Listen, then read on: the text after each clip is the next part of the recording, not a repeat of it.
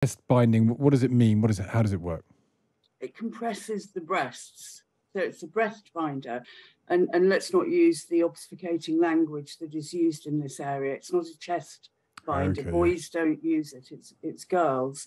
It's used to compress the breasts, to flatten them so that girls resemble boys. And it has all sorts of health risks. Apart from anything else, it prevents a girl from breathing properly. So girls can't be active. And we know, this is a real problem. At puberty, girls tend to stop being active anyway, stop taking part in sports, because they become very self-conscious about their bodies, about their developing bodies.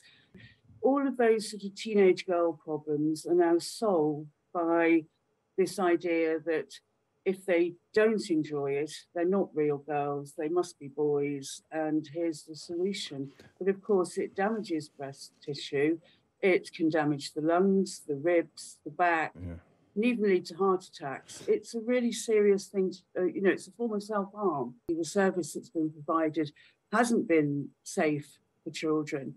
And the reason is partly because of these groups like Mermaids.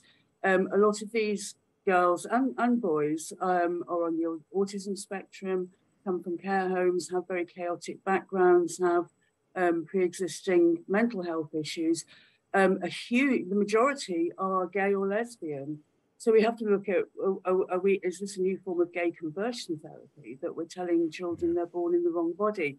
We have to understand that this generation of children are bombarded with information online, that if they have what are actually the typical problems of adolescence, of body hatred and rejection, and all sorts of problems that adolescence brings, are indication that they're transgender, which means that a girl is really a boy. And charities like Mermaids promote the idea that these girls should be immediately affirmed as boys and set on this pathway, which will, in all likelihood, lead to medical intervention.